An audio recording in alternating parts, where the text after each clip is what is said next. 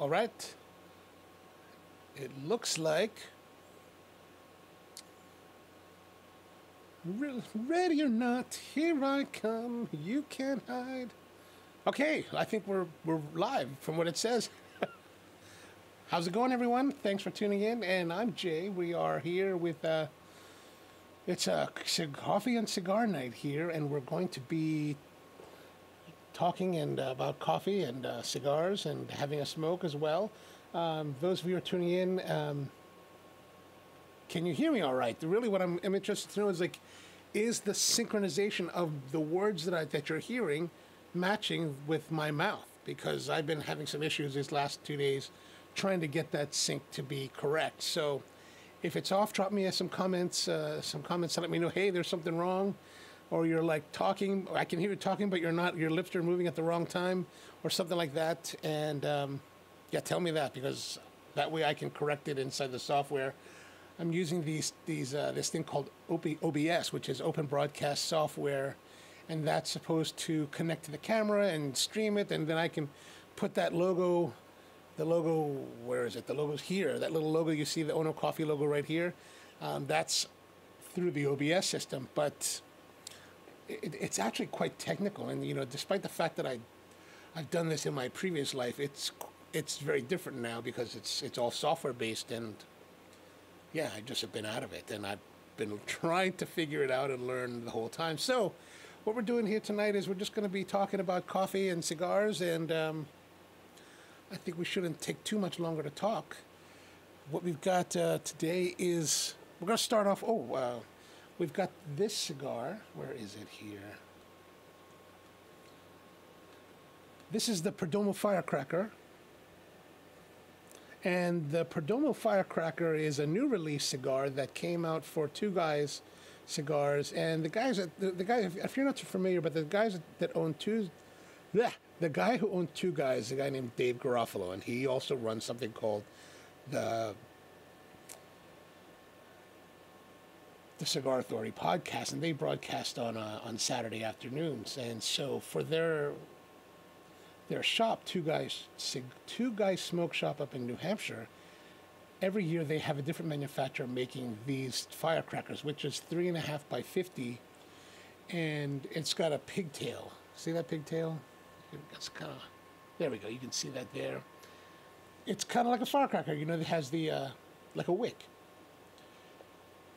Now, people that I've talked to, they like to smoke it with leaving the wick on the cigar, so it kind of burns down. I'm not sure what I'm going to do today, but what I was actually thinking about earlier is that it would be fun if one of these manufacturers actually would take a firecracker wick, and then from this point down the wick, if they would actually wrap the firecracker wick in with the tobacco, so that you could sit there, unwrap it, light the end, and it would sizzle all the way down to the cap. Now, I don't know if that would do anything, because it would probably burn the cap, and maybe you'd smoke it this way rather than cutting the cap off. Smoke it from the foot rather than the cap. But anyway, that's kind of neither here nor there. We're going to be getting into this one. So this is a blend of tobacco that is an all Nicaraguan puro. So that means that all the tobacco comes from Nicaragua. It's a sun-grown wrapper, and then Cuban seed binder and filler. So all the stuff on the inside here, for those of you who may not be too familiar with cigars, the inside stuff is the binder and filler, and everything's from Nicaragua. And they're pretty much, I think, grown all in the Esteli Valley. There might be some fields in Jalapa, I think. Maybe but Ocotal. I've not seen them in Ocotal, so I'm not really sure. But it says in their production notes that it's supposed to be a full body with notes of black pepper and cedar and dry spices. So we'll see. And so these were actually released 1,000 boxes, 25 cigars to a box. And while they're normally only made for Two Guys Smoke Shop, they're actually, because Two Guys owns United Cigar and they're a big cigar distributor, they started selling these and distributing these to other retailers. So I actually got this at Rahul's shop, the tobacco leaf here in Jessup. I got this. I picked this up last weekend and thought maybe this would be the first one we're going to use for the show tonight. So, well, we'll get into that in a moment. What we're going to be smoking with is the Esteli coffee, and this is the coffee that I produce with Spro, and it's a blend. I am on the cover of the bag. That's me on the bag. And this is actually a field in Esteli, in Nicaragua, that when I was visiting one of the farms. This is the Oliva farm, Oliva family's farm, and just beautiful tobacco. And so this blend of coffee is made to pair with cigars. So like a few years ago, we partnered with Fratello Cigars to create their Fratello Blend. Now we kind of also have this. It's quite a bit different than the Fratello, where the Fratello Blend was made to really pair with their red line, their very first line. This is a little bit broader in application, so that's really kind of made for other cigars to go along with. And that's really great to use in the morning or the afternoon or the evening, depending on when you like to have your cigar. So we've got this coffee, and also if you want this coffee, we have this on our website, sprocoffee.com, and you can get 10% off by using Cigar Live as your discount code. So put discount Cigar Live in, oh, I'm sorry, not Cigar Live, Coffee Live in the discount code when you're checking out. You get 10% off. There's also a subscription, and if you do the subscription thing, you also get 10% off on the subscription as well. And so, no more plugging. That's about it. We're just going to get right into it. So first, we're going to brew up our coffee. I've already got some pre-measured here. You can kind of see it. That's the coffee. Try to get a nice medium roast, a little bit farther than medium roast. Get a little bit more robustness out of the coffee. We're using a blend of like natural and washed coffees that are really going to give a nice, like, we're trying to go for a little bit of chocolate, just a slight notes of fruits and some nuttiness that really will go well with like a spicy coffee, cigar. That's really kind of what we're going for. So we're going to grind it up.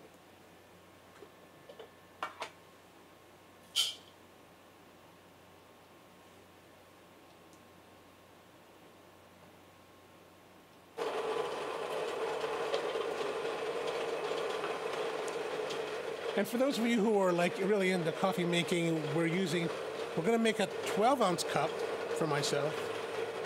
So 12 ounces, we use a basic brew ratio of 2 grams of coffee for every finished ounce. So if I'm making a 12-ounce cup, we're going to use 2 grams for each ounce. So that's 24 ounces. So I've already got that pre-measured. And then we're going to use the Clever brewer. And the Clever, if you're not familiar with it, the Clever is a full immersion hybrid brewer. And it's full immersion in that there's a valve here at the bottom, right? That when you put it on top of the cup, it opens the valve and the coffee flows through.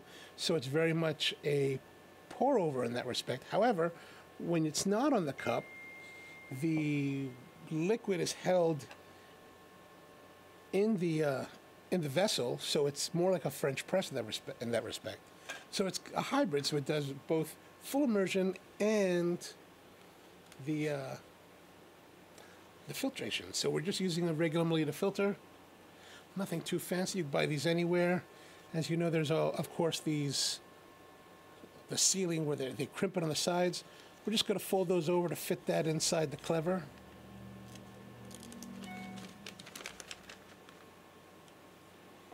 So it fits in as thus. Get our handy kettle. This is the Kalita kettle that I get from Manila. That is whose spout is designed by Ichiro Sekiguchi from Tokyo's Cafe del Hombre.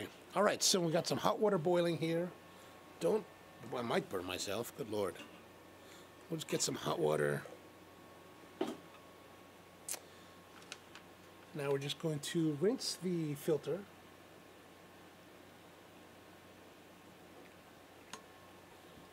Real simple.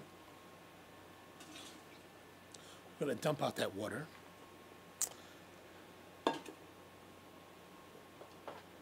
Then add the coffee. Then we're just gonna, oh, we need some more water.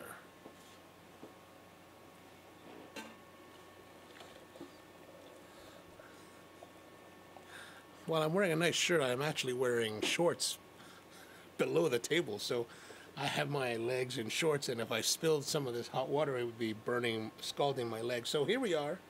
We're just going to add, I should hold it by the, we're going to add the water. Just a little bit to saturate the grinds.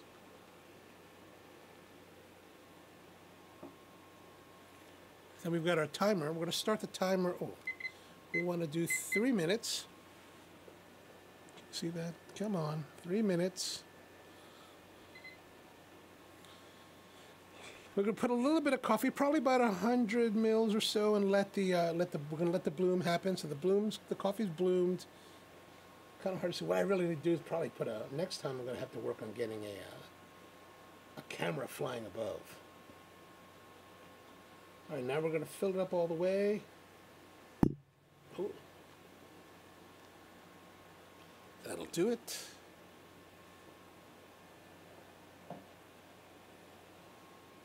And the nice thing about this, it comes with a handy lid that you put on top to make it all, to keep the heat in.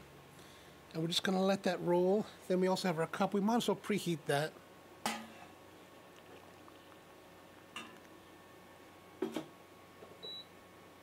So we just put a little water into the cup until it gets warm, and that should do pretty good.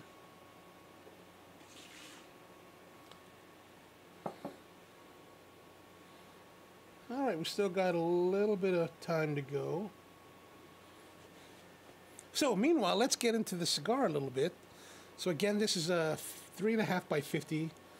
It is a Nicaraguan Puro, and it is supposed to be quite nice. You know, the guys from Cigar Authority say that it is, what does it say? They say it's the best tasting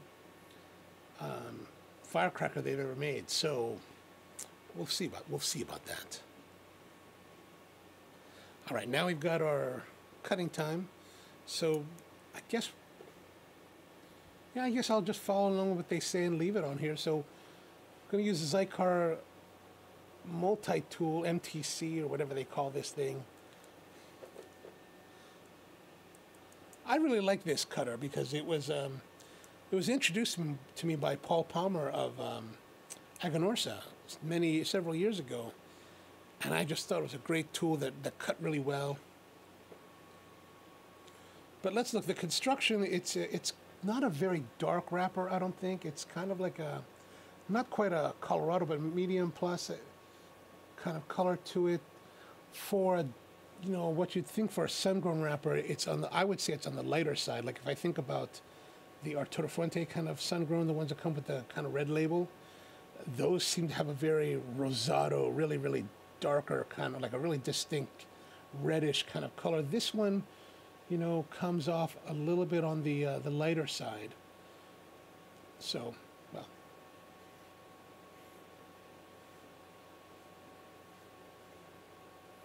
some nice spicy aromas on the wrapper.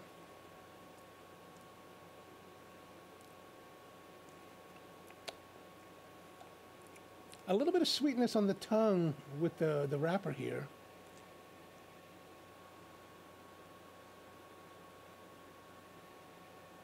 That's interesting. All right. Oh, time for us to brew the coffee. So we're just going to take that, place it on top of the cup, and as you can see, the liquid is now flowing through the filter and filling the cup, and now it's starting to burn my hand. Oh, gosh, that is hot. We want to remove the lid so that it will flow. I've actually had it so when I put if I've kept the lid on when I was working, and I didn't take it off, I've actually had at times when it would actually suction down and then stop the flow through the filter and the valve. So that was really. So I always kind of give it a little bit of an adjustment to let it flow. All right, there we go. Oh, that was a little bit too much. A little bit too much. That's all right. That's all right. Oh.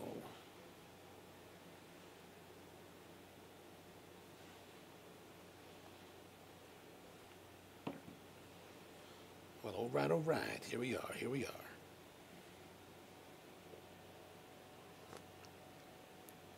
Oh, a bit on the hot side. All right, so let's do the lighting. I've got my JetLine. This is my JetLine. I guess they call it the G4000. I like to call it the phaser. Look at that thing. It's kind of like a lightsaber. Oh, no. Like a big one, right? Look at that. This is for serious lighting.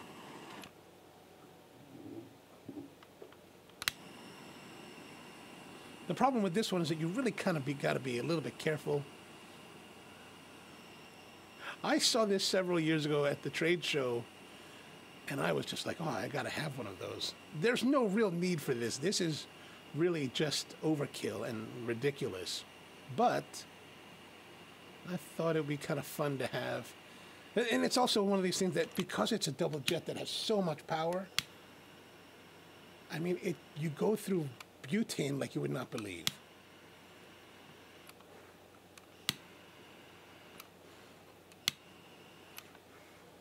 All right.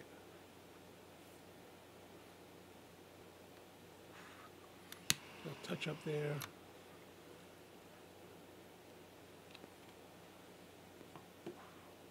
Oh, this thing does produce quite a copious amount of smoke. That's quite interesting.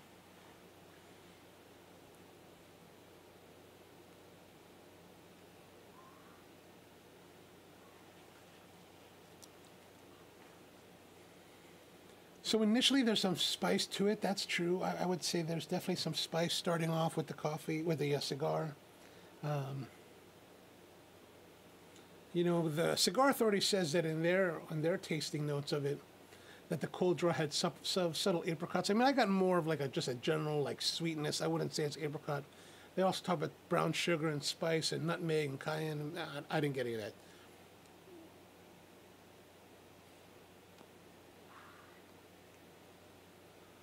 Definitely the black pepper. I mean, that's something that I think is pretty common amongst sun-grown wrappers. I mean, to be honest, like some of the sun-grown wrappers I don't really like the Arturo Fuente Rosado wrappers. I'm not really a big fan of those. There's just that black pepper. I'm just not. Sometimes I'm just not a big fan of that. Even with a number of the Pepin Garcia stuff, because a lot of that has a lot of the heavy black pepper. I'm not terribly a fan. But this one's starting off quite nice. Definitely strong, definitely a distinct black pepper in this one.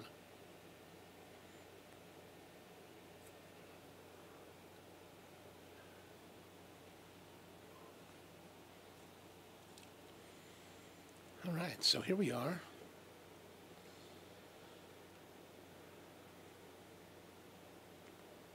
So if you have any questions out there, just let me know. Hit me up. Comments.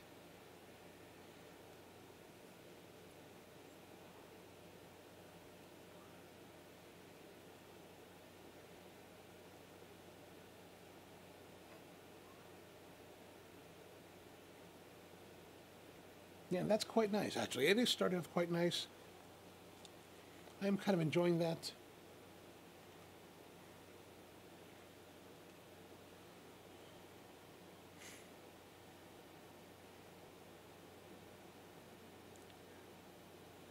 You know, the Cigar Authority talked about having some almond. I didn't really get any almond.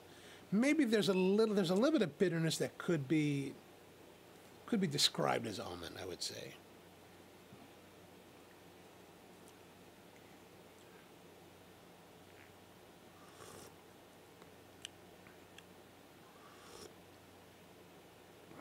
The chocolatiness in the there's like a more of a dark cacao in the coffee that's kind of going well with the pepper.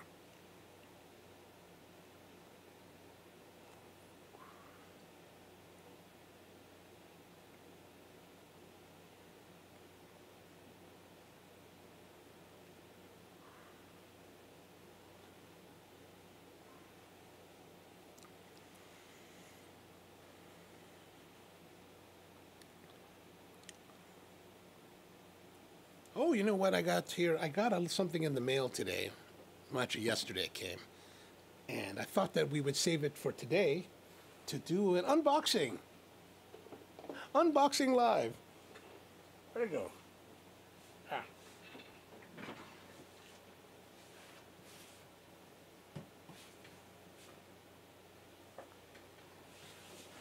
Here it is, from Roma Craft to back. I'm not quite sure what it is. It could be something in relation to the Weasel Fest. And so if you haven't heard, the Weasel Fest that was scheduled for September 5th has been postponed until Memorial Day 2021. A bit of a shame, but understandable considering how the things are going in Texas at the moment. All right, so let's see what it's from Sean Coleman, who's actually from Maryland as well. I think he's from Waldorf. All right, open that up.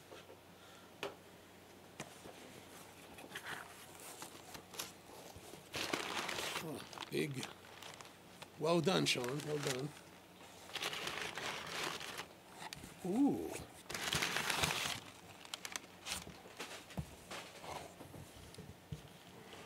Oh, let's see here. Oh, we got some. Oh, yeah, this is Weasel Fest stuff. So here's Weasel Fest. Can you see that? There we are. Weasel Fest patch. Oh, sorry. Weasel Fest patch in, I guess, subdued. Weasel Fest patch in color.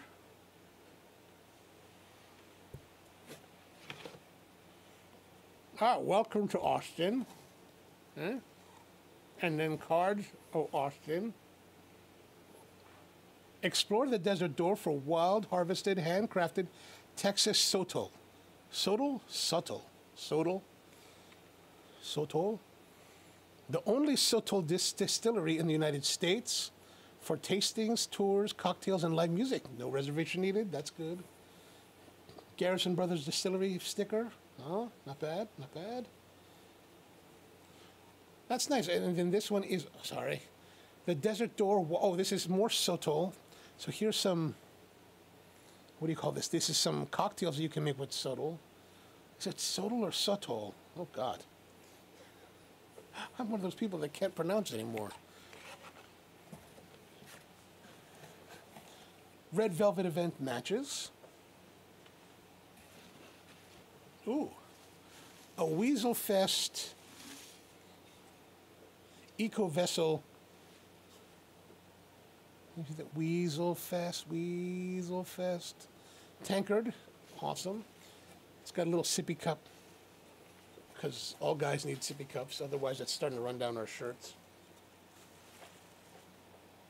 Put that over here. Actually, that's nice, because I got this Weasel Fest one to match my big Eco Fest thermos, whatever you call it. I'll put that together so that they look nice on the stand over there. There is a box of some sort. It says RC, don't know what that means. Oh, Roma Craft.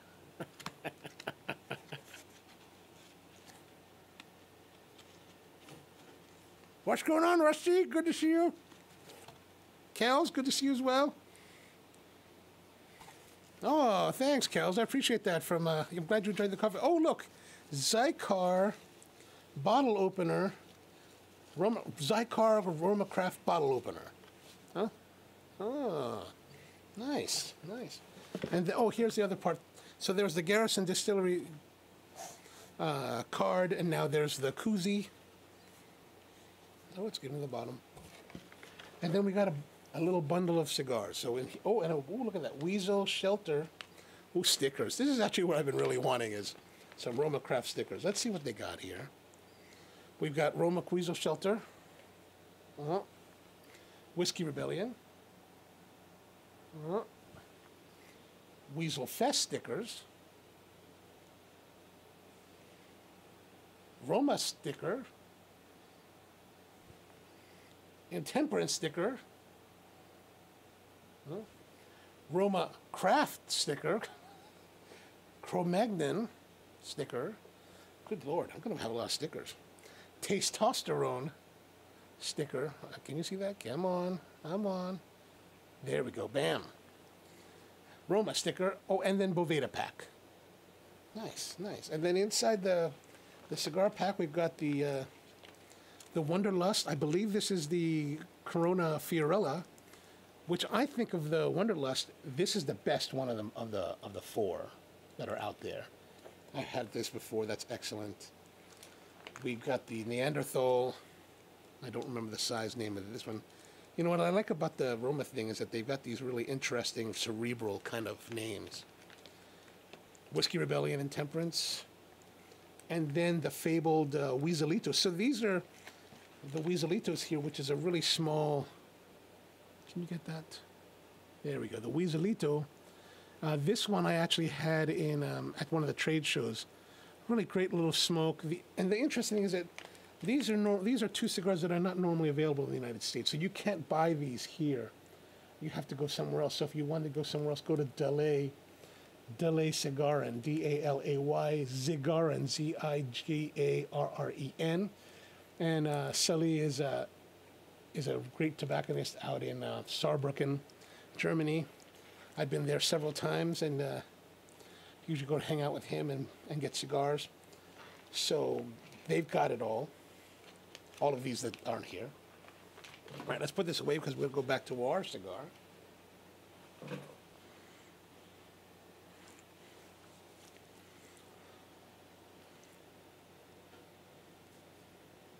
Oh, and so to answer your question, Rusty, yes, I am starting to plan out what we're going to smoke. I think, so yesterday I picked up two of the Brûlé Toros, the Dumbarton Estates. You know, my buddy Al Plitt and I were sitting around smoking cigars the other night, and we were talking about this Dumbarton Brûlé, and the Brûlé is this is a cigar that has a sweet tip. Now, Steve Saka, who's the owner of the company and the developer of the cigar, there's all kinds of stuff on it, whether it's, you know, people say, oh, it's a sweet tip, it's dipped in sugar, whatever it is, but there is a distinct sweetness to it, and whatever the case is, we're going to smoke that. So plan on that. So it's either going to be that one. No, let's do that. We'll plan that. So next week it'll be the Brûlé, and I just got the Brûlé Toro, picked that up from my friend Tony at his cigar shop yesterday, and then I've also got the Paul Gamirian 30th anniversary cigar. So Paul Gamirian has reached his 30th year in the business and has had Heinrich Kellner at the Davidoff factory produce him a new Vitola, and we'll do that the week after. So next week Brûlé, and then 30th anniversary Paul Gamirian the next week. And then maybe we'll do the maybe the third week from now, maybe we'll do the SP54 Siri Privada 1975 from PDR Cigars. Okay, so that's what we're going to do. I'll make sure to put that in the show notes later. But for the moment, let's plan on the Dumbarton Brûlé Toro.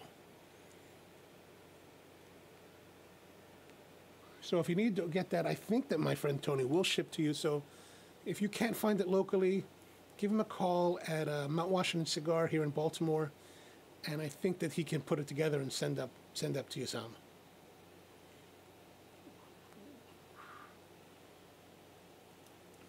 All right, let's have this coffee now. So this cigar, we're still in the early part of it. Not even the first third is complete.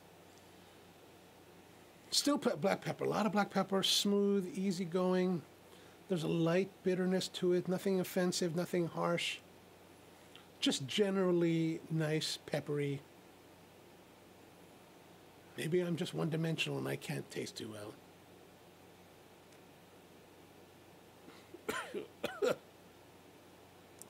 So, some of you may have heard of this thing called the retrohale. I just tried to do it. Interesting. I don't really know what I'm doing. I think some of it came around and...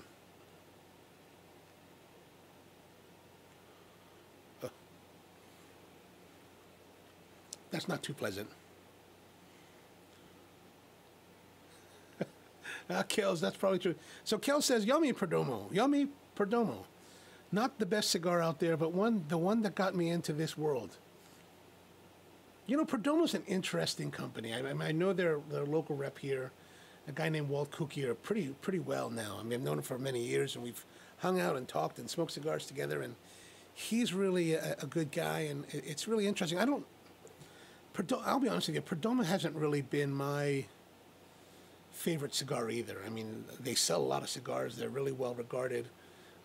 One of my friends, Tony's been down to their factory to check it out, and comes back raving with it. And you know, when we're at the trade show, staying at the so there's a trade show every year in Vegas. It used to be called the RTDA, the Retail Tobacco Dealers Association of America. Then it became the IPCPR, the International Premium Cigar Retailers Associate, IPCP, whatever it was, cigar retailers. And then just last year they changed it to the PCA, I don't know what the P stands for. Professional Cigar Association? I don't know. I'm only tertiary to the business because of the coffee line that we do for Fratello. But I go to the trade show every couple of years. And so when we're staying at the Treasure Island in Vegas, that's usually where the whole team Perdomo stays. And so we see Walt and Nick, Perdomo, and all of their crew hanging out at the lobby. And you know, they're all pretty good guys, but I'm definitely more along your line. Perdomo was never really my first go-to cigar, but I definitely think they offer some great cigars at really good price points. Like, for example, one that I really will gravitate to, especially if I'm in a new shop that doesn't have some of the other brands that I like to smoke. I'll go for the Lot 23 Maduro in Robusto size from Perdomo. That's consistently really enjoyable, you know, a nice cigar to smoke.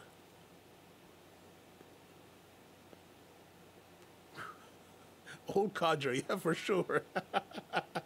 You know, you should ask, next time you see Walt Keller, is what you should is talk to him about, I don't know, he's probably talked to you already, but about playing the saxophone in jazz. The guy is a big jazz guy. He used to play around in the years past. He's really into it. Hopefully he's good. Okay, so Rusty's saying, what was your first go-to cigar? Well, that's a good one. So when I first started smoking cigars was, I really started getting into it back in like 1994. And I started hanging out at a cigar shop I used to live in Honolulu. And I found this cigar shop called the Don Pablo Smoke Shop. And it was right near Ala Moana Center. And I walked in there and I just started to, I ended up hanging out there. The manager, a guy named Ray Rodriguez, who became one of my closest friends, he was the manager. And he was just kind of like, you know, very welcoming and just kind of created this whole space that was just welcoming to all sorts of people. We had this really great group of guys and women that were just very eclectic. And but what I started to do is I just kind of went through the humidor back then, and just kind of every day that I would go in, I would just take a different cigar and smoke through them all. I mean, I guess one of the first ones that, I mean, back then in the early to mid 90s, there wasn't the plethora of cigars that are available today. Like all the boutique cigars didn't exist. I mean, Arturo Fuente was pretty much the boutique cigar of the time. Arturo Fuente and La Gloria Cubana, when Ernesto Perez was running the company still, before he sold it to whatever conglomerate he sold it to. These were like the big ones, and some of the other brands were Pleiades. Gosh, it's been such a long time. But Arturo Fuente was really kind of... And then when I moved back to Baltimore and found a new shop here called Rolling Road Tobacco, it was really Arturo Fuente that was like the go-to cigar. Arturo Fuente... Oh, I remember my first go-to cigar was actually introduced to me by my friend Frank Orr, who now lives in Bangkok. It was the Partagas number 110 from Dunhill. So at the time, Frank, who's a photographer, was working part-time at the Alfred Dunhill store in Waikiki, and they sold cigars back then, and they released a cigar that was basically the Partagas number 10, which is the very long, almost like an A-size cigar. but a very big, like long Churchill, and that really was kind of like the go-to cigar for me back then.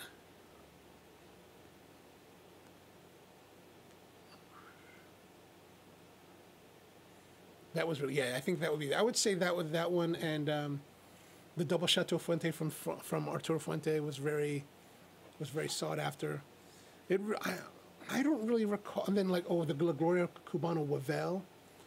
Like, I remember when there was a big cigar boom back in 1997, and like everybody was selling everything, and everyone was selling out, and you couldn't really get any cigars.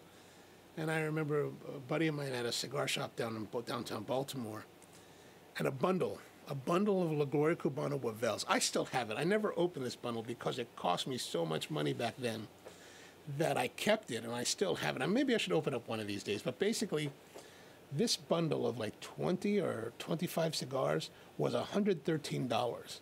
Now, today, $113 would be very, very like, wow, you got to buy it. For 25 cigars, that's really cheap. But back then, in 1997, that was astronomical. You never paid that kind of money. It was ridiculous. So it was quite an experience. It was quite an experience. Ah, Kels, you like the 2032 there? That is a good one. That is a good one. You know, I didn't. So Kels says here it's supposed to be a with coffee cigar. I did not know that. That I did not know. So Kels says also, my first coffee, but I'm sure you mean cigars, that blew my socks off in a good way was the Tatuaje Black Labels, Lancero to be specific. That is a great cigar line. Actually, I remember when Pete first came out with it, he came out with it in the jar, so that was more of the Toro shaped. Man, that's a delicious cigar. That is excellent. So let's see, this Perdomo is coming along. I'm probably smoking it too hard, because as you can see, it's a little bit uneven in the burn. I sometimes tend to smoke pretty hard, pretty fast. I should probably slow down.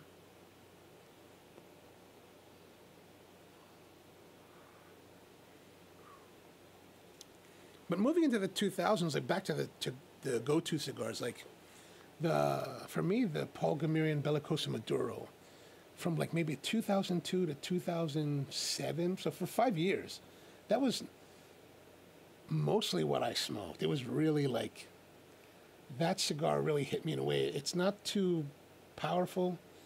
It's very subtle. It's got nice spice. It's really, really just a beautiful cigar. And then in 2004, I was out visiting Frank, who actually at the time lived in Honolulu, and in turn, when I was there, our other friend Marvin Chang, who's also a tobacconist, he came to hang out, and he was like, hey, I've got this new cigar from some guy in LA it's called Tatuaje. I want you to try it. And so he brought us this cigar, and it's what's known now as the Kohonu 2003. And I believe that was his second cigar that he ever made. I believe the first one was the Habana Cazadores. But Marvin brought us the Kohonu, and the Kohonu was it just blew my mind. I was like, this is it. This is the shit. I mean, so we were all over that. And then, so I would say the first go-to cigar, of the new era, would be the Paul Gamirian Bellicoso Maduro, and then was the Kohonu 2003 from Tatuaje. And then after that, I really got into the PDR cigar. There's one that they make called the Sir Privada 1975, the one that we were just talking about, maybe for the third week from now.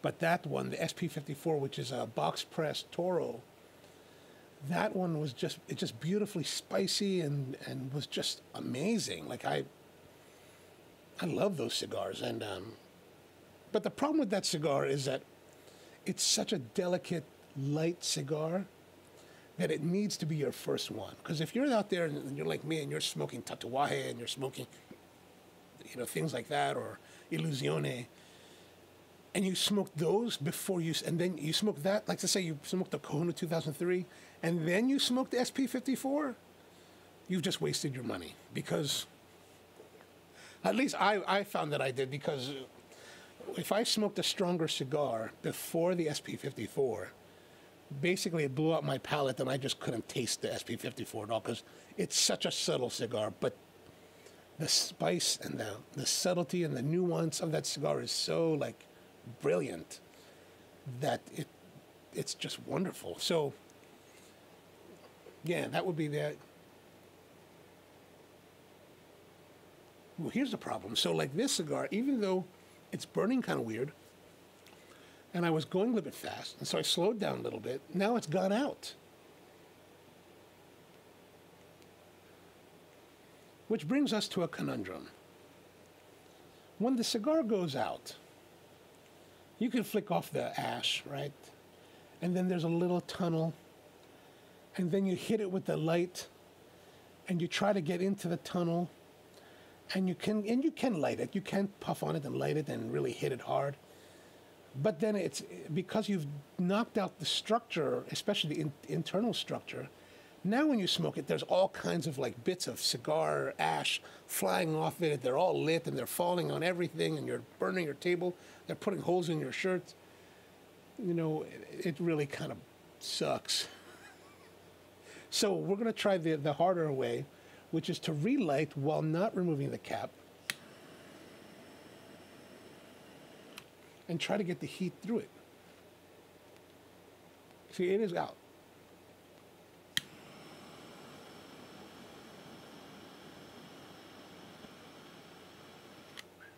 So what I'm doing is putting the heat on the ash and then drawing on the cigar to try to get the heat to ignite the tobacco that's inside the where the cherry should be. Reignite the cherry, I guess you'd say.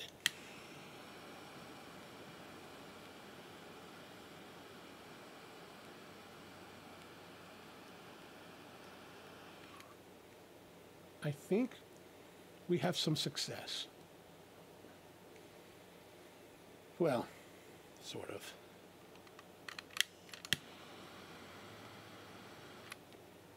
Well, yeah, some success. We've got it lit. It's kind of half lit. We'll continue there. I've got a little mess on my new table. It's very distressing. Brush it off into my... This is the Aromacraft... Gosh, how do we see this? I'm trying to do this cinematic lighting, but it's not evenly lit, so I have to hold it a certain way. So this is the Aromacraft metal steel ashtray from the Anvil guys. Oh gosh, I can't remember the name of the company that makes it, but a great ashtray. You can bludgeon some with it, but what I worry about is like these edges here, right? They're really, you know, they are kind of squarish, and it is steel. So I'm always kind of worried, like, is it going to gouge my table? It might. It might.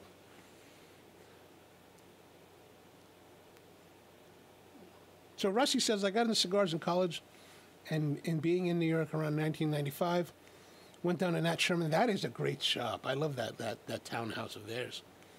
I remember the Host series, and it was a medium body smoke. Oh, yeah. Nat Sherman had some really nice cigars there, like the Metropolitan series. Well, there was one that I really liked from them. Gosh, now I can't recall. It was one of their older ones when they had the... I think they named after newspapers or something like that.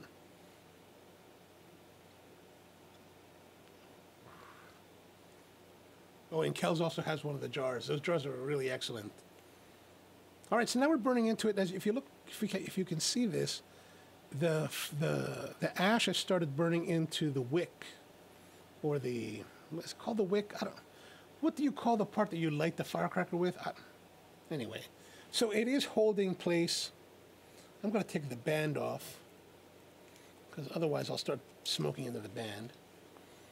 So you see that better. It is kind of starting to burn into that. It's kind of. I still think it'd be kind of fun to, if the next manufacturer would put a firecracker wick inside the wrapper that would so you could ignite it and it wouldn't do anything other than burn the cap, but I think it'd be kind of cool. But the problem is you probably have knuckleheads at the cigar shop lighting it and throwing at each other. At least that's what some of my friends would be doing. Algonquin. Ah, good, Rusty. That is it. So the coffee's doing nicely. You know, so coffee as it cools, you know, it also it's easier for you to discern flavor. So I'm definitely getting a lot more chocolate. In this cup, the fruitiness is a little bit subdued, just light, kind of like dark cherries. So but on the cigar, where it was starting out really heavy in the black pepper, that's really mellowed out now.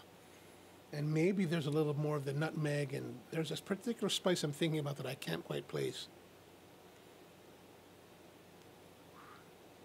So Rusty and Kells, are you guys smoking something? So if you are, what are you smoking? And where are you smoking?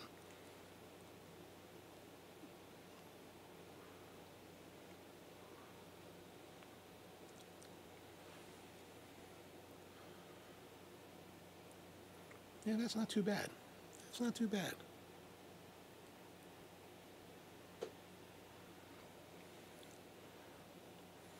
So like I said, I was saying this at the very beginning of the streamcast.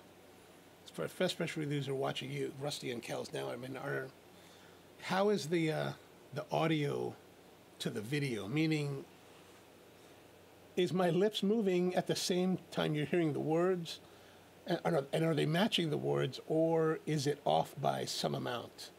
I had some troubles this last couple of days trying to get the two to sync correctly. I'm not really sure what the technical issue is. Because I'm feeding this audio signal into the camera before it comes to the computer.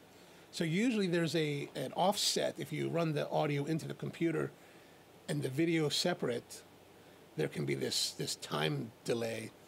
But running it through the camera is supposed to rectify that, but evidently it didn't, and I'm kind of stuck. And so I'm also running this through a broadcaster, through some software called OBS. Oh, I'm on delay.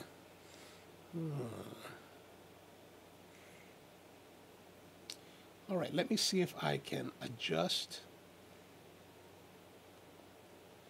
You guys are saying that it's a slight delay of a couple of seconds from the time that you hear the words until my lips move. Is that correct? 4 or 5 seconds. Good Lord. This thing. There is a lot of... All right, let me see if I can rectify that. I'm going to put 4,000 milliseconds offset. Okay, so maybe this has adjusted. I changed the setting. I was trying to adjust it by half a second. Now I'm actually bumping it up to a 4 second change, which hopefully will make it so that my words and my lips are moving at the same time now.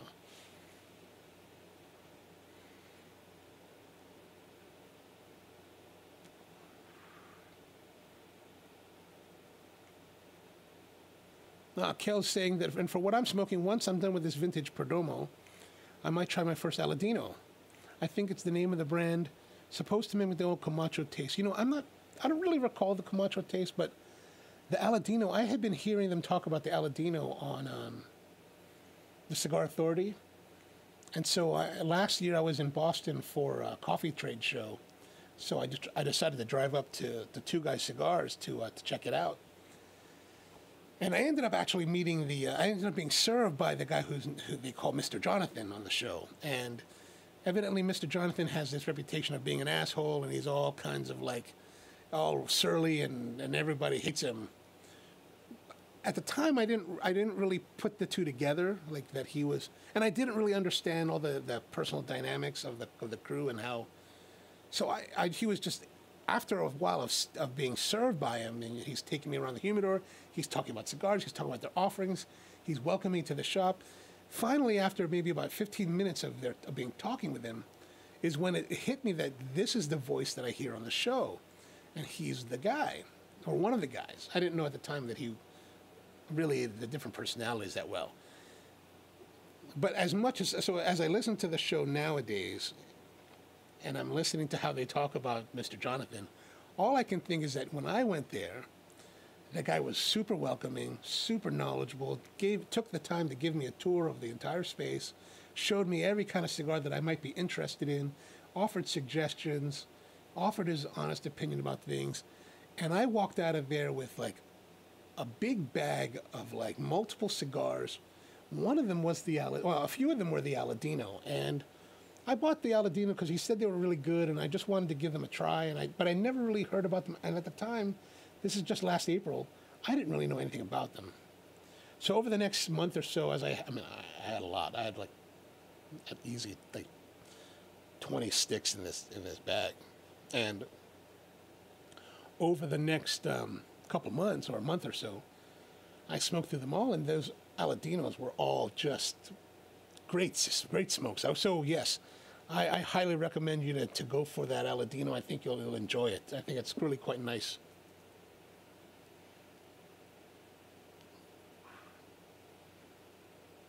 Also, Rusty says when you ground the coffee, you could tell. Oh, so you're talking about you could tell the delay then. Okay, so you can't. I guess, well, if you can't tell the delay now, that's fine. I'm not going to worry too much about it.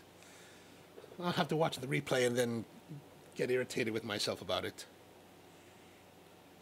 So the cigar now, this Perdomo Firecracker is just kind of like mellowed out. It's going smoothly. There is that definite light black pepper. I can feel the black pepper on the back of the throat.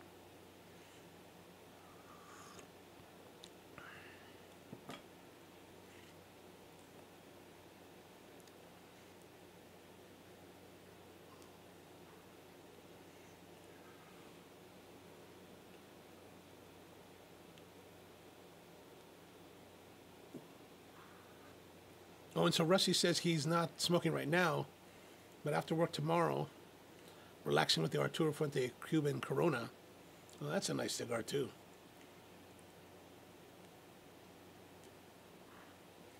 So Kales is asking, here's a question, what's the most overrated brand? Oh, that's a good question.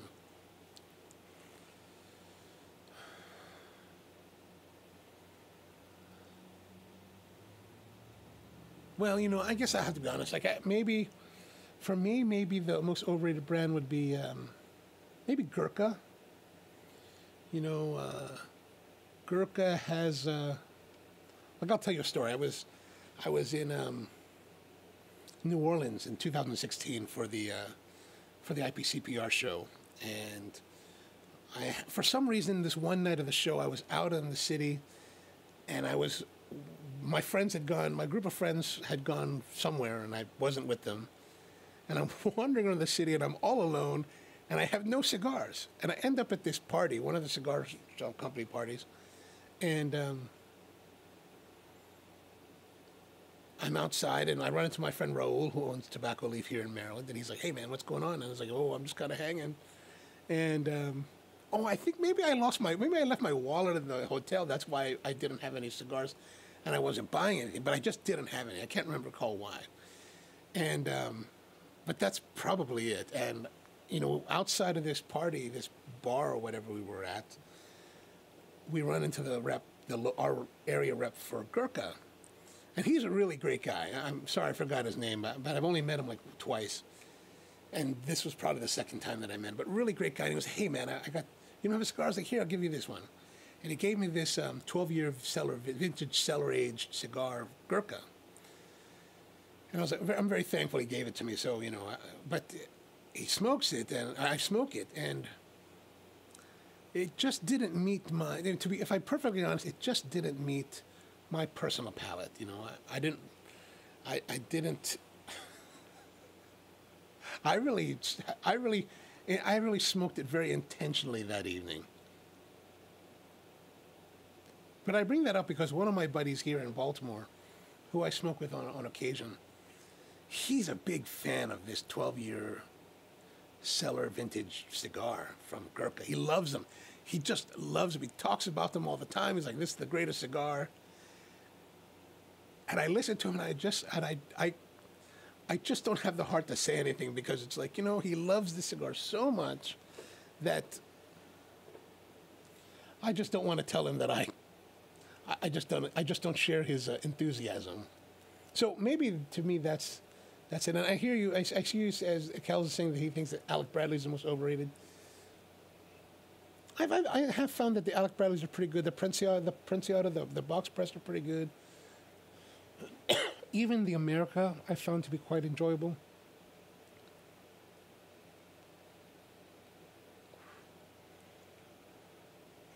All right, this is nice, but you know what we need to do? We need to try something else because it is evening, and I forgot to bring something with me that I have to go run in and grab them back. So if you'll wait here just a second, I'll be right back.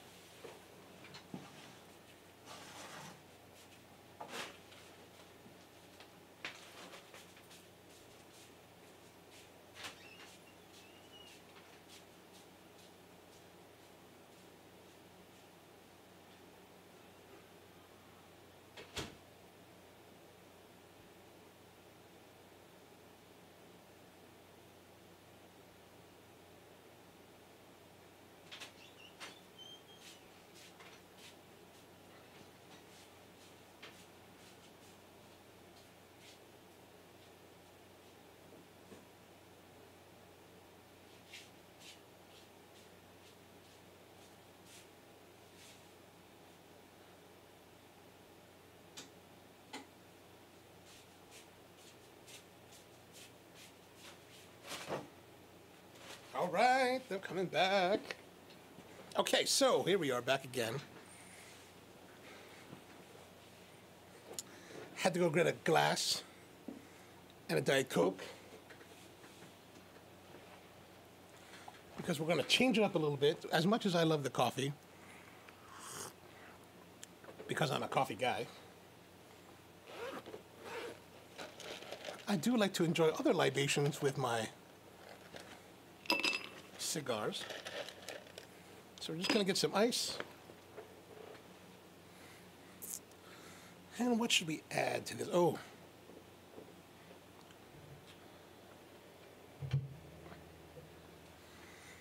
Some rum time. Let's do some rum.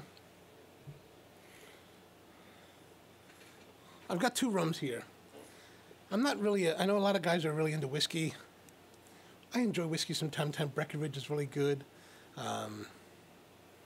Knob Creek, Rowan Creek, Knob Creek, I know Knob Creek, Rowan Creek. And then there's this one that has this red lettering and really kind of like a simple, that's beautiful. But for most drinking, I do enjoy rums. And historically, because I buy coffee and I'm in Nicaragua quite a bit, buying coffee, one of the things when you're out, especially in Nicaragua when you're buying coffee, you're drinking a lot of this.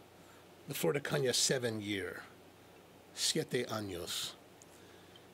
And this is a nice rum for mixing. However, I have to say that after trying other rums, I think that this is good for mixing, but not as nice on its own. So we'll just pour a little bit of that. I had found this one, and I found this website called rumreviews.com, I think it is, and they've got this like 10-point system. So I was looking for rums that are in the 8.5 and above, and this one turned up. Old line, cask aged. I mean, this is the Navy Strength Old Line 7-year Caribbean rum, and I have to say there's a really nice richness to this. We'll get into that in a little bit, but you know, let's just go with the classic. So after I started meeting more of the cigar manufacturers, and when I was visiting the cigar places, you know, everybody drinks the Flor 7, which is just a great overall rum. So we're going to enjoy that.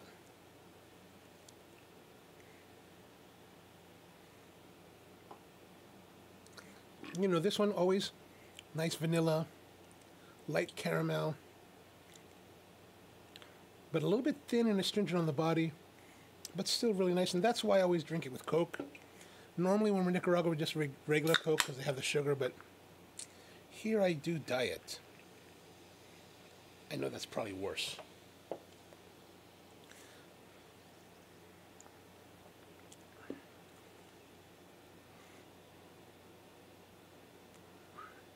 So back to overrated brands, Rusty's saying that he thinks that Drew Estate is an overrated brand. I mean, I have a long kind of history with Drew Estate, meaning that I remember meeting Marvin, one of the founders of Drew, gosh, when he first started, when he first got together with Jonathan and started making a cigar, and they started bringing the acid around. This is like maybe 1998, or maybe in 2000, somewhere right around there. And acid, I don't know if you're familiar with that cigar, but it was named after a guy named Scott Chester, and his nickname was Acid, and he was this, like, I guess like a street artist, or one of the artists up in New York City, and he drove a motorcycle. And so when you look at the Acid packaging, you see this guy, this silhouette of a guy in dreads on a motorcycle. Well, that's Scott Chester. And I don't know if Scott's still involved with Drew, or if he's still involved in cigars. I haven't seen him in 20 years now. But, so that's when I first started meeting those guys. And, as much as Drew Estate, whatever your feelings on Drew Estate, what I think was most interesting is I went on the cigar safari for Drew Estate back in 2014, so 6 years ago now. And, Jonathan Drew was one of the very first people to go to Esteli, if not the first person to go to Esteli to really start to build a new brand. And the people that work at Drew were telling me that, when Drew first started and people started working for them, they would, they would just walk. They would walk. Then as time went by and the Drew brand grew and, contributed to the local economy and raised a lot of the people's wages, then they started riding bicycles. Then they moved on to, like scooters and motorcycles. So whatever your feelings on Drew about their cigars, if they're overrated or not, I mean, they have contributed really in a significant way to the local economy there in Nicaragua. Like one of the interesting things about Esteli, and as opposed to most of the rest of Nicaragua, is that because of the premium cigar industry there, there's relatively low unemployment. There's very low immigration as well. So as you know, like here in America, people talk about how we've got a lot of immigration from Central America. Well, if there's a strong industry in the local markets, then the people don't really have a reason to leave. They want to stay. I mean, who really wants to run off to another country and like work and hide basically and leave their families? Nobody really wants to do that. So Esteli is a place where the cigar industry has impacted in such a way that people don't have to leave. So I think Drew has been a very good force in Nicaragua, helping the Nicaraguans to improve their quality of life and improve their future. So now back to their cigars. I mean, everybody does have a different taste. Like just like my friend who enjoys the Gurkha. I mean, he's got his own palate that he really likes. And a lot of people enjoy the Drews. Me personally, I've enjoyed them, like the stock cut T52 Bellicoso. That one, that is just an excellent cigar. Like, so we were talking earlier about some of the go-to cigars. So for a while, that Liga, was it the Liga Privada? No, Liga. There's only Ligas are number 9s. The T52 is part, and I can't. The name of that line like escapes me, but I think that the T52 Bellicoso is a consistently fantastic cigar. For me, the only problem with Drew and a lot of these other companies is that once you start to get past the $10 price point, at $10 it brings pause to me. And then when we get past 12, 13, greater pause. 15 to 18, man. 18 and above, whoa. I have to say that I'm a bit price sensitive in that respect, that I think that there's such great cigars available at a lower price point that in many respects it kind of negates me from going to the other cigars, no matter how much I may enjoy them, just because the price point is so much higher. Now, there can be the argument of, you're paying a lot more for Drew and they're bringing a lot of benefit to the local economy, so you're giving back in that way and you're helping in a larger sense. But conversely, a lot of the other companies are also in Nicaragua that are at lower price points, and so yeah, it goes both ways. You know, I mean, if you visit Drew and you see their facilities and you see what they're doing and how they handle everything, you know, pre-industry and onward, you know, it is, you know, you do see that there is a lot of value, but it doesn't change the fact that even here in America, that $13 is quite, $13 to $18 is quite a significant amount to spend. And this cigar has gone out again.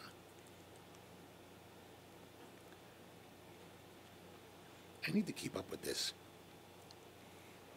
All right, let's relight.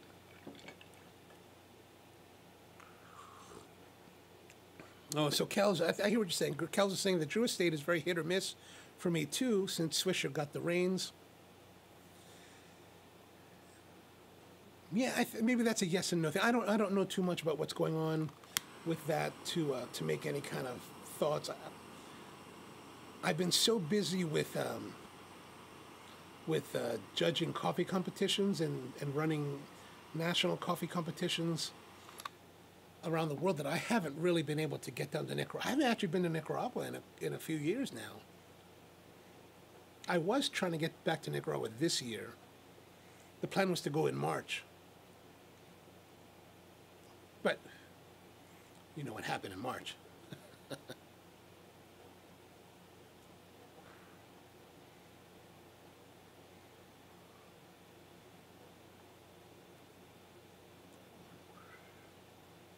So here's Rusty's asking, here's another question for you and Kels. Thoughts on Rocky Patel? That's a good question. Rocky Patel. You know, when you go to the trade show, and I'm going, you know, I do go to the trade show as part of the industry because of the Fratello coffee. So I'm there as a manufacturer, and I get to see the show. And one of the things that I got to say is that, you know, you go to see some of these booths, and Rocky Patel's one of them, they're massive. So, I mean, Rocky Patel's got a tremendous business going on. And, you know, and I've had a couple tobacconists tell me this recently, that Rocky's making great cigars. You know, Rocky, in my circles here in Baltimore, Rocky Patel kind of has, you know, a reputation of making cheap cigars. You know, there's always cigars you can find. Like if you go to a lot of the online retailers, you'll find brands like Rocky Patel always on sale, always being sold at a very steep discount. And so within my group, a lot of that kind of like, I guess, tarnishes the image of the company. In that, you know, are they making, you know, quality, or are they just making, you know, quantity? The last Rocky Patel cigar that I can recall is the one that they made for, oh gosh, I'm a Ravens fan and I can't remember this. Number 52 on the Ravens, Ray Lewis. So they made a cigar for Ray, in honor of Ray Lewis, and I had that. That was I mean, I went out and bought that because, you know, I'm a Ravens fan, so I like the idea of that. And I remember that being a nice cigar, enjoyable. But I haven't really had, you know, as much as my peer group might be, you know, down on Rocky Patel cigars overall, I haven't really smoked anything that I can recall. Like, I think I did smoke something recently that was made by Rocky Patel, but under a different name. And I recall that being an enjoyable experience. Let me see if I have my notes on it. Over the last few years, I've gotten a bit kind of anal about cigars. Well, in the fact that I make a list on my phone of what I've smoked, and so I can kind of remember. And I kind of track what I'm smoking.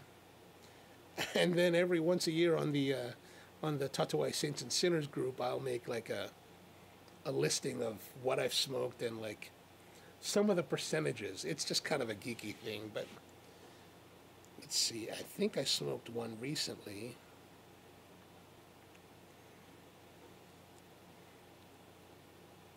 Oh, I smoked this one. I think it's made by Rocky Patel. It's the local cigar shop here is called the Humidor, and they have a house brand called the Zeus.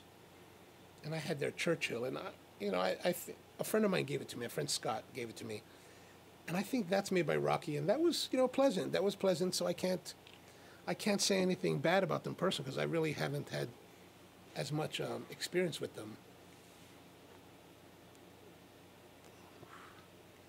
Rusty says he still loves the box press vintage 1992.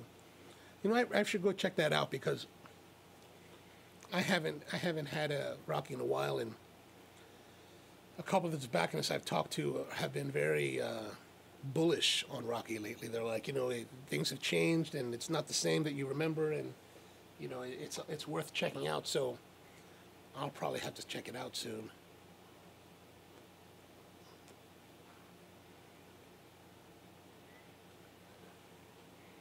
So the cigar, this is the second relight, and it's been not bad, not bad. A little bit more acrid because of the relight, I think.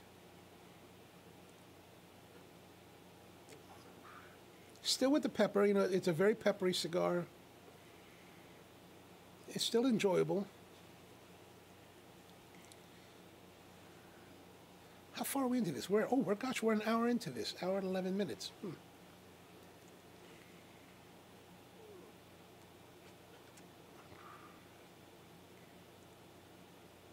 Yeah, not bad. Not bad at all.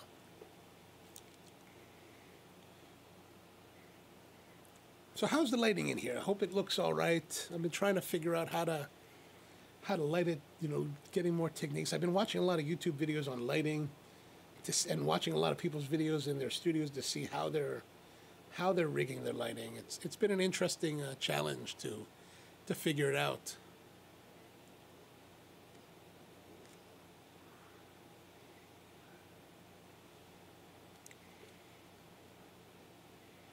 One of the challenges actually is because in this room I actually have it set up so that there's exhaust fans that pulls out the smoke. So when I got up to get the Diet Coke, I actually turned on the fan. One of the problems with the fan is that it's so powerful that it sucks everything out, including the air conditioning. So right now it's starting to get warm.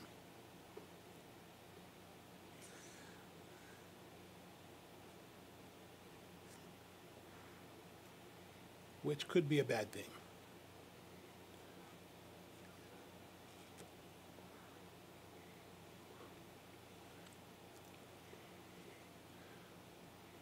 Yeah, I think I'm going to turn the fan off. I'll be right back again.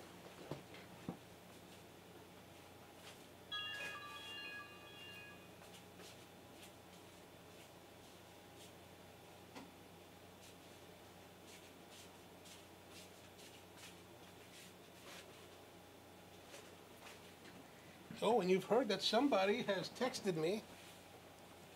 Let's see what the text is all about.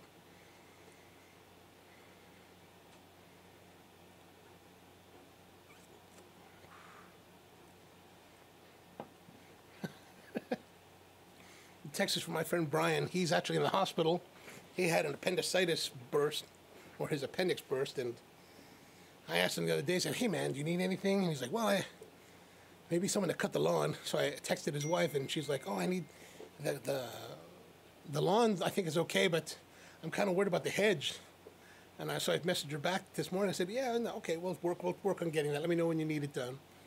And then Brian just texted me now and said, oh, man, I didn't mean for you to do it. He was like, whatever, dude, not a big deal. Not a big deal. Well, I don't know what I'm doing. He's like, I need someone that knows what they're doing because I don't know what I'm doing. I said, well, to be honest, I don't know what I'm doing either. I'll just be out hacking on it. Get out of the hospital, your hedge is all like messed up. Hey.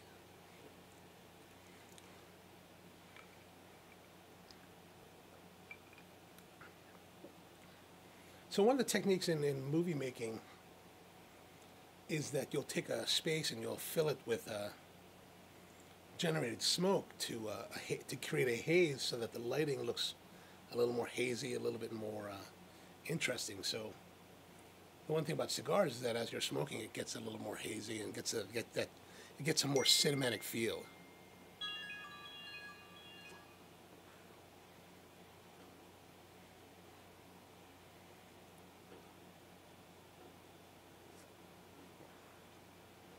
So cigars, not bad. Is we're kind of coming down to the wire on this one.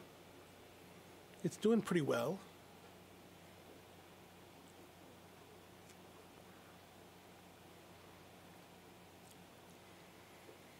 Not a bad smoke. I guess the question is, you know, would I buy a box? So these are sold in boxes of 25. They're about $7 a piece. I forgot how much I paid. I think I paid more because here in Maryland we pay a lot more tax.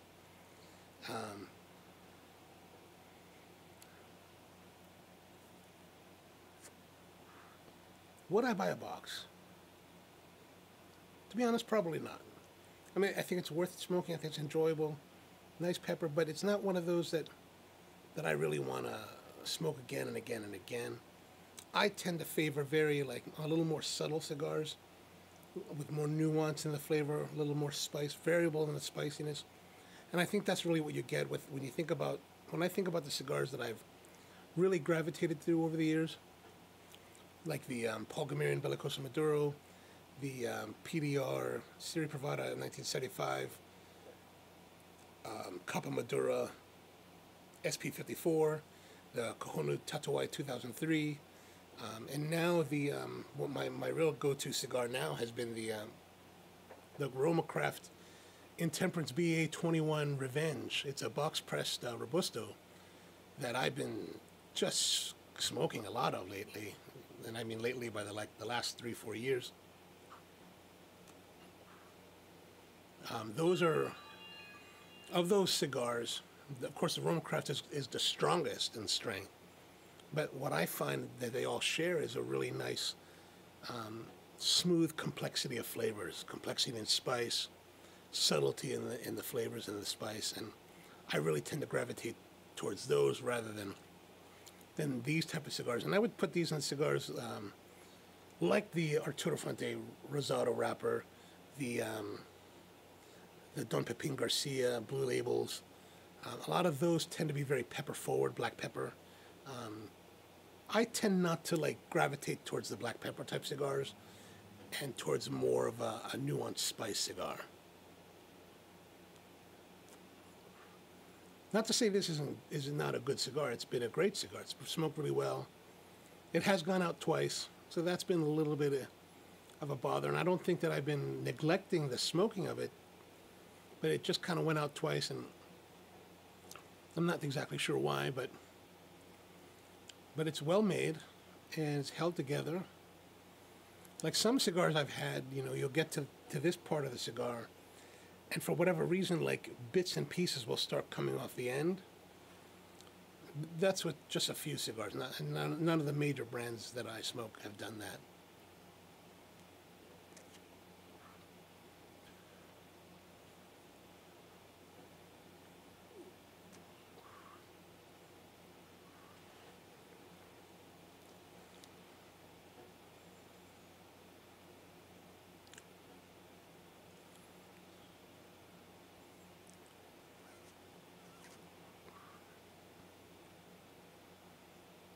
But yeah, not too bad, not too bad.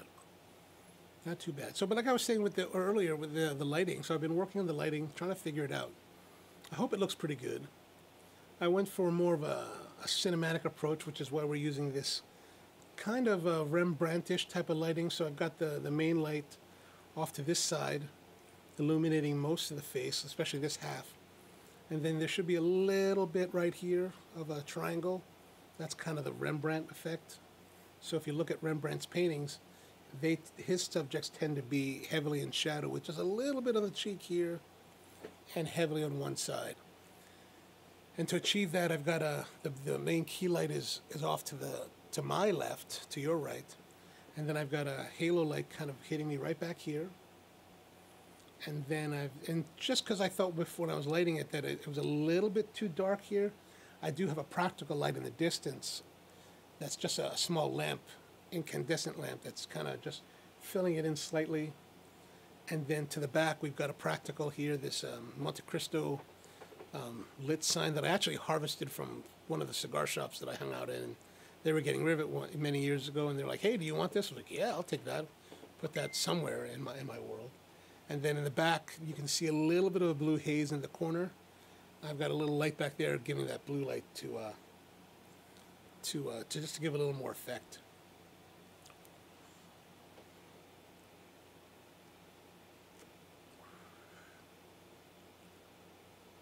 So, Kels, did you get into the Aladino yet? I'd be interested to hear what you have to think about it.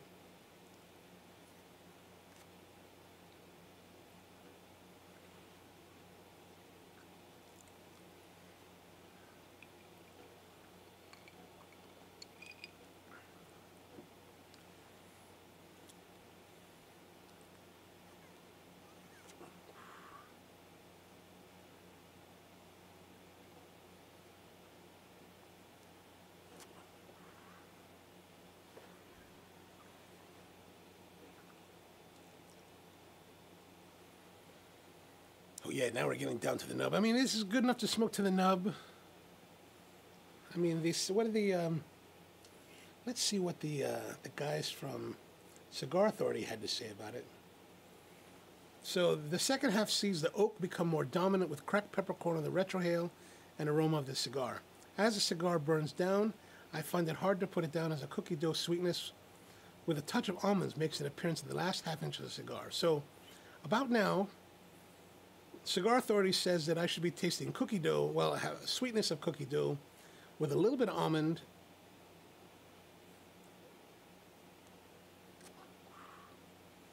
I don't think I get that.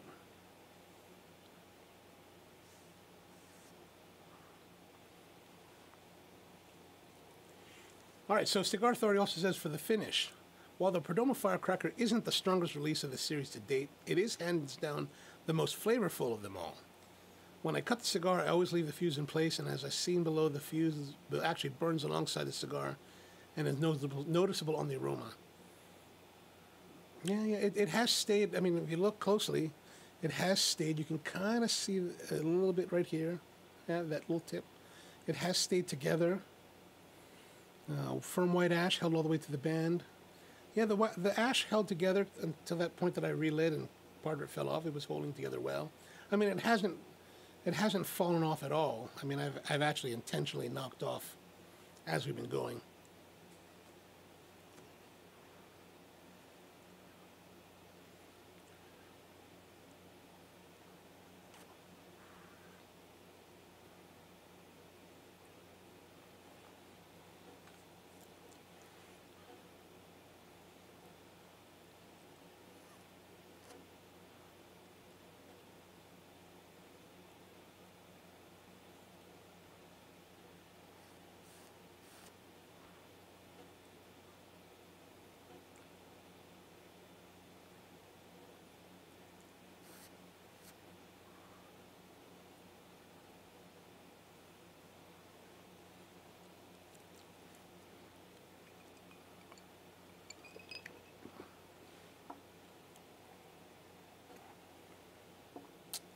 I mean, I decided that I would do this coffee and cigar night thing on Thursday because actually I made a video for I was working on a video for the channel that was, I wanted to do a video for the channel that was about cigars.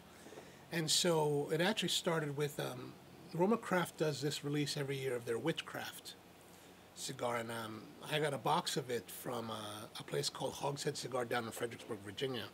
So back in June, last month, some buddies and I drove all the way down to Hogshead, to Fredericksburg, picked up our boxes, and I thought I would do an unboxing video and a smoking video of one of the cigars. And so I shot that, and it turned out to be like 2 hours long. And I sat down and started editing it together, and it just seemed so. It would seem if I did the full form of it, it would be really, really long, and I wasn't sure if it would be very interesting. And so I thought that maybe the best thing to do, because that was the idea of that we would do a video where we would smoke the cigar live, and so that people could smoke along with it and share their thoughts on it. But then I thought about it more, and I was like, well, this kind of idea is probably better for a live format like this. And so I decided that maybe we'll do this. And so I still have the footage from the Witchcraft. I'm probably going to edit together. I was looking at, Al actually mentioned to me the Cigar Obsession. So I watched a couple of his videos, and he takes his cigar smoking and he condenses it down to 10 minutes. And I think that's probably, if it's a pre-recorded video, I think that's probably the better way to do it. Otherwise, you've got a lot of stuff that's just happening, and I would imagine people would either fast forward through it or just zone out completely. So we're going to start doing this more often. I'm going to try to do this once a week, Thursday night, 8 p.m. So next week we're going to do the Dumbarton Trust Brûlé Toro. I got that cigar, and then the week after, 2 weeks from now, we're going to do the 30th anniversary cigar for Paul Gamerian. I also picked that up this past weekend. And we'll just go from there. So we're almost to the very end. It's going to get to the point where it's just going to start to burn my thumb.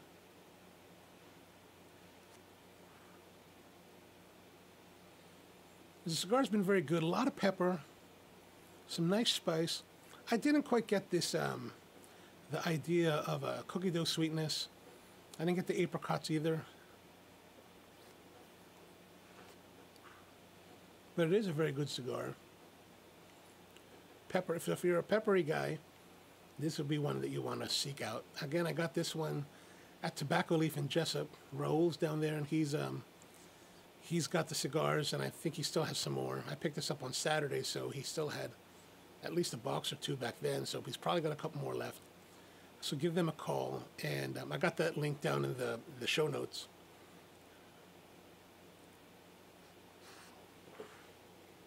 Yeah, now it's starting to burn my fingers.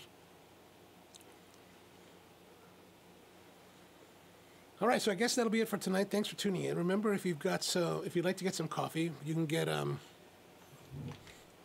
Esteli that I've been drinking earlier. Got that for 10% off. You can use the discount code Coffee Live. Again, the discount code is Coffee Live, and that'll give you 10% off of your order. Also, if you want to subscribe to the coffee, you can set up subscriptions on our website, and we'll send you coffee of your choice every week, every 2 weeks, every 3 weeks, once a month, whatever you'd like to have. And if you join the subscription plan, 10% off of that as well. So I think that's a great way to do it. I've got some great coffee content coming up, especially some here and on the Spro channel. So if you're into coffee and you want to learn more about coffee, we've got a lot of that coming. More with the troubleshooting espresso. I was shooting some of that today. The last couple of days, putting together some video, some B-roll for that. What else there? Yeah, so Spro Coffee is my other channel for YouTube, and you'll find some more great coffee content there. Don't forget to turn on post notifications so you'll be notified every time a new video is released. And we release videos on the Spro channel every Monday and Wednesday. Mondays are usually reserved for the Spro vlog, which is a series of videos that we're doing for Spro that has different drinks and different concoctions that we're making in the shop. Actually, next week, I believe, is Rusty's wife. The Divas Cappuccino is coming up. No, that's August 10th. Actually, that'll be August 10th. Next week is Strawberry Soda, or this coming Monday, Strawberry Soda. Then the week after that will be the Divas Cappuccino, featuring Amy Shormat Obra, who's Rusty's wife and is a wonderful opera singer that has sung at the Metropolitan Opera as well as in Vienna, and was in town last weekend for a performance with Maryland Opera. And you get to hear her singing, because on that soundtrack we actually put one of the performances of hers, so you get to hear her sing as well. And yeah, I think that's it. So and then on this channel I usually upload new videos every Saturday. So this coming Saturday in 2 days is the new one that has the new camera that I have, called the M50 Canon. And yeah, so that's coming up, and thanks so much for tuning in, and I guess we'll see you next time. All right, so yeah, so catch you next week, and same bat time, same bat channel. Have a great night. Thanks, Kels. Thanks, Russ, for watching and joining on. Talk to you guys later. Have a good night.